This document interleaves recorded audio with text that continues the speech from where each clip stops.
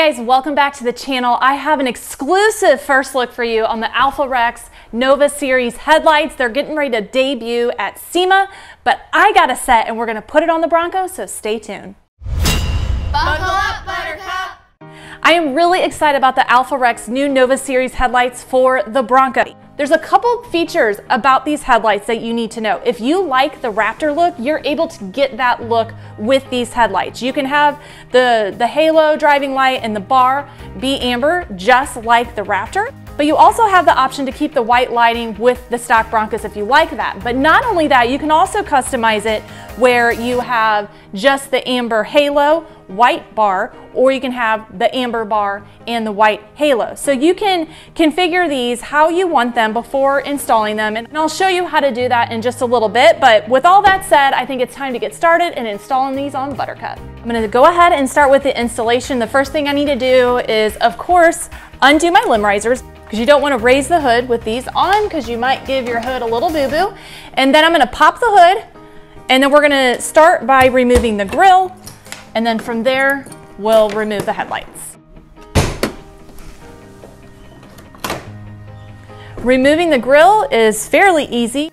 We're just going to pop off these tabs. There's going to be 9 of these tabs that you're going to remove.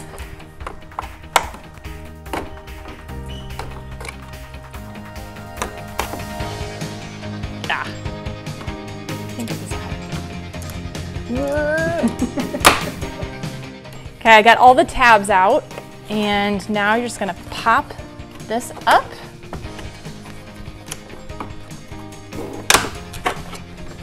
Just like that. Set that to the side. Now I've got a 10mm socket. I'm gonna remove these 4 bolts. Once these 4 bolts are removed, I'll be able to take the grille completely off.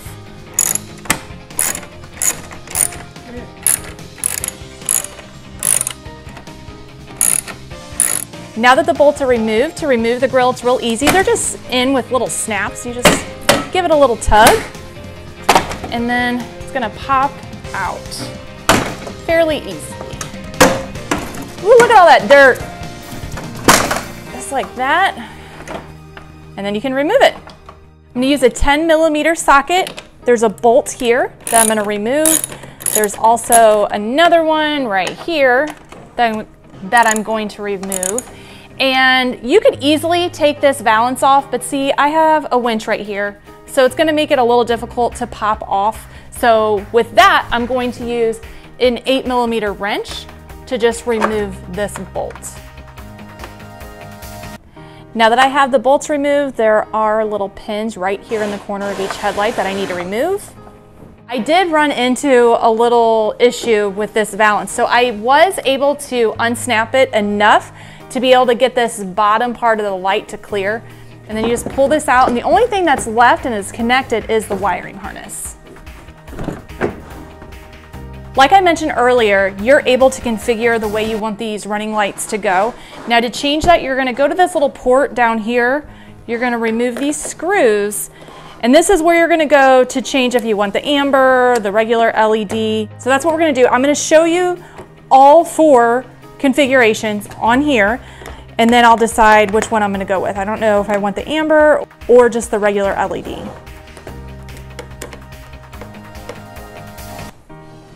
Fresh out of the box, it is wired to be similar to the signature lighting. We're gonna have the white LED bar, the white LED halo. I'm gonna go through how to wire it to achieve the look that you want. But before I do that, I just wanna do a side-by-side comparison of the signature lighting headlight compared to the AlphaRex headlight.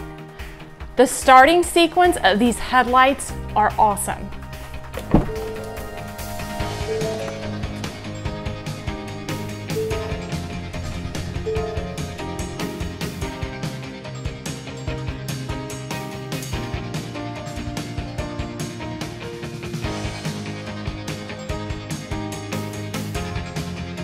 There's also sequential turn signals with this. So if you look at the left with the new lighting compared to the signature turn signals.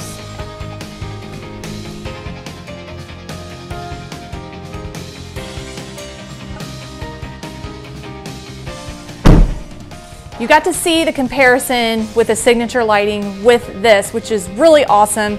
This is the white LED lighting. So we're gonna take this headlight out and see how we need to wire it up to get just the halo amber, keep the bar white, or if you want the whole thing amber, we're gonna show you how to do that too. To change the configuration of the lights is really simple. The 6-pin right here, if you want the amber halo, you're just gonna connect these like that. And then if you want the bar amber as well, you're gonna connect this. You can also configure these where you just have the amber halo, the white bar, and vice versa, or you can have the whole thing like the white LEDs. So there's a lot of different options here, and it's fairly simple to change. I decided to go with the white signature lighting look with the white halo, the white bar. I just prefer that look. I know everyone's really crazy about the amber because of the Raptor. It does look good with the green, but I just don't think I could do it. I really like the white LED look. So that's what I decided to do. I'm gonna put this little port back together and then install the headlights. The headlights are in and I love it. I mean, video pictures do not do it justice. In person, these things look aggressive. They look just awesome with the gloss black grille. They kind of give it that smoky look with the 4 projectors. It just looks incredible. I cannot wait to see this tonight. I do have footage that I took before installing these of the signature lights, so we can kind of compare the two. Overall, very satisfied, but the real test is gonna be tonight when I actually get to see them in the dark. But looks-wise during the day, fantastic.